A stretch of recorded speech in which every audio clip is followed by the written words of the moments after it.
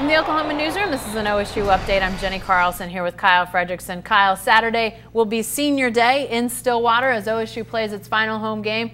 Cowboys will say goodbye to a senior class, but I think some Cowboy fans may also be wondering, are they saying goodbye the last home game for Mason Rudolph and James Washington, two draft-eligible juniors? What are you hearing about pro prospects of these two guys? Well, it's sort of a mixed bag at this point. There's games to be played. These are two guys who have certainly improved their stock, I think, over these past couple months.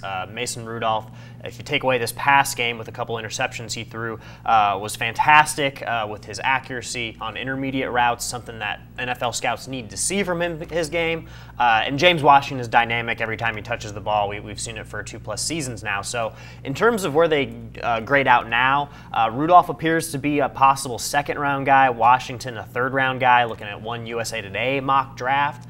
But, you know, with so much time left in the year, with potential injuries, with which underclassmen come out, which ones don't, that list sort of changes and ebbs and flows. It's more of a talking point right now, but it's worth discussing because of the talent we've seen from these two players. Well, and as you wrote in the Wednesday Oklahoman and on News OK, this is not unlike a decision that we saw a couple years ago when we saw Brandon Weeden and Justin Blackman decide together to come back.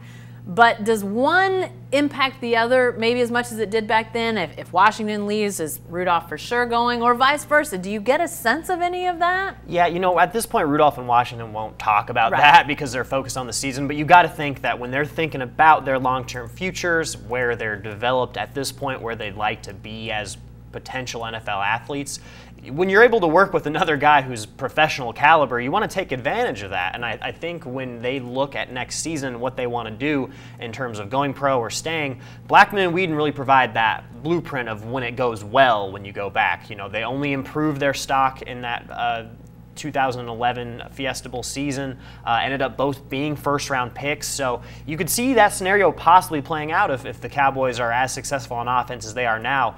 Once again, loaded with all these receivers with Washington kind of in the lead. Yeah, definitely so. Lots to watch, and we'll continue to follow this story as the season progresses. And be sure to stay with the best coverage team anywhere at newsok.com and every day in the Oklahoman.